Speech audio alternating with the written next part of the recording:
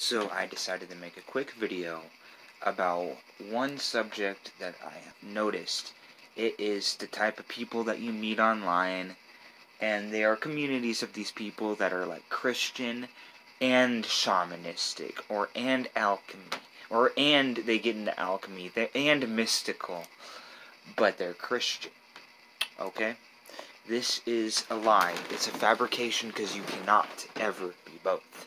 As if the mystical is devilish to the Christians, the real Christians would know and call you out as a satanic monster. If you say that you're a Christian, you go to church, but you accidentally say, "Ooh, I do tarot, I'm mystical, I like the moon," they will call you Satan themselves. The example that I'm trying to get across is Deuteronomy 18:5. It says, and it really mixes child sacrifice with, for some reason it mixes child sacrifice with sorcery. They did the same thing with Moloch too, because if you actually do research in the Bible, it says Moloch was the pit. It was the pit where you put children to burn and sacrifice. If you actually research this pagan deity for yourself, you will notice for fact that Moloch was never used for child sacrifice. Fact. So, and I've known people personally and people online, I've just seen it all over the place, where they say they're Christian or Christic. I think Christic is the term they use as well, but they practice medicine. But they practice mysticism. They practice tarot.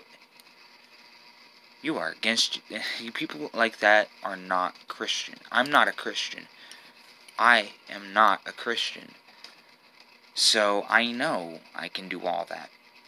But as soon as you meet a Christian that says, "I like medicine, I like science, I like any of that," it's not a true Christian. A lot of people say they're Christian, but they practice a form of alchemy.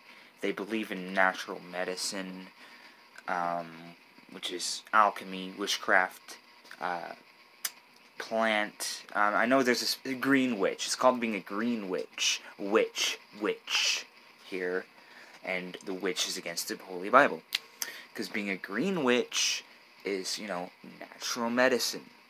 They just cover it up. There's a whole bunch of satanic infiltration in the church itself, where the entirety of the Christian church was always the heart of the devil.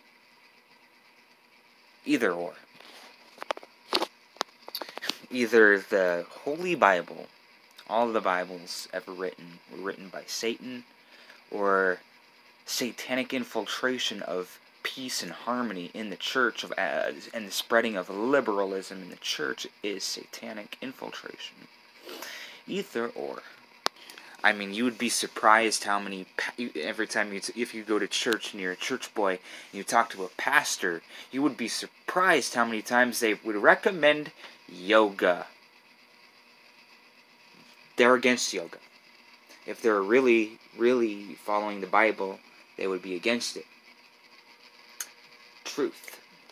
I mean, they can say whatever they want, but when the church starts talking about how Jesus was a Buddhist from like Egypt or Tibet, you know that's false. That is the satanic spirit. I mean, like, you gotta be woke, people. If your pastors are telling you to practice yoga rather than prayer, and would teach you that Christ was not the Son of God, and was not a miracle worker, but a Buddhist from Tibet, your ass is straight up being tricked by the devil. I mean, if you're Christian, I'm not Christian. I'm not Christian, but I'm woke about this type of Christians that would tell you that. You gotta be woke as shit about the liberal state of the church. Why the church is liberal. You have to be woke on that shit. You'd be surprised how many times people go to church and then, they would, in their normal lives, in their neighborhoods, they would play like hip-hop and metal and all of this. Well, music is a form of sorcery too, if you think about it, because all of those notes is meant to persuade you. I'm not Christian, and I'm woke as hell. In fact, there are many books about exposing the false satanic spirit of the modern day church, where they talk about yoga, kundalini as the force of God. It's the force of the serpent.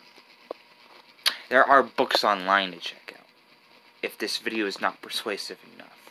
You can say the same for people that religiously follows TV shows like Ancient Aliens and all of that, because it's all about Egypt. If you watch the show, it's all about Egypt. And what is about Egypt that most people consider?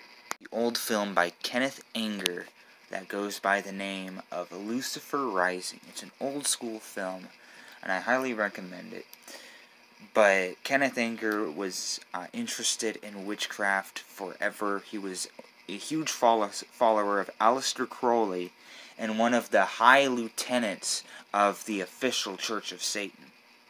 And he committed a movie called Lucifer Rising. If you decode what that movie means, because he made his movies occultically. Not occultically, that's a bad way to say it. But it's all about the pagan gods of Egypt. If you watch the movie, there's like a corny Elvis-style jacket that's gay, has the gay rainbow going down, but says Lucifer. You know, I love all these old school references, but it's mostly about the Egyptian gods awakening. Not Lucifer, but the ancient gods. And if you do your proper research of the Bible, Nimrod, the pagan god Nimrod, the Hades, the pagan god Hades, Zeus, Artemis, Ishtar, are all deities in the Bible. They have their own references in the Bible, and Moloch, and like I said before, they're all the nemesis of the one true God of the Bible. These, and the people that get into mysticism and all that, they follow these pagan gods, and then they still go to church and pretend to be Christian. I'm not saying this as a Christian, or as a Satanist, or as a Thelemite. I'm just saying this as a person. This whole video is just me as a person declaring these type of people. And it's all there. Just check it out yourself. There's the falsities, these false ideas of mixing different religions from country to country to Christian literature. Oh, well, Horus, the son of Isis and Osiris, well, he was Christ to the Egyptians, ha ha ha.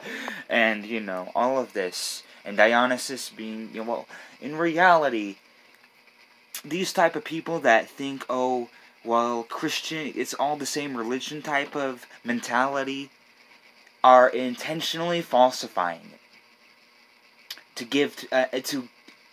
give relevance to the devil churches, to the devils of this earth rather than God. And we are waiting on the other side of the fence. We are waiting for these type of people to go out and say they're making us look like racists that hate women, that hate the transgenders, that hate the pagans, because we are the Christians. We are waiting for them to say that and say, actually, we're not fabricating you. The fact that you think another force is fabricating you to make you look crazy makes you even more crazy. We are waiting for that fucking day. And we are waiting for that. The devil is waiting for that. To be honest, the force of the devil is waiting for you to say, well, are waiting for Christians and Christianity to say that the OK symbol is satanic, or that the Buddha Mutra is satanic. The devil's waiting for Christianity to say that. the devil's also waiting for the liberalism to be painted as satanic. Transgender acceptance as satanic. Just as much as he's waiting for the satanic pop videos to be satanic. Because as soon as the woke Christians start pointing out that transgenderism or the Buddhists, Mutra 666 here, is satanic, the more the devil can damn them. And that's true.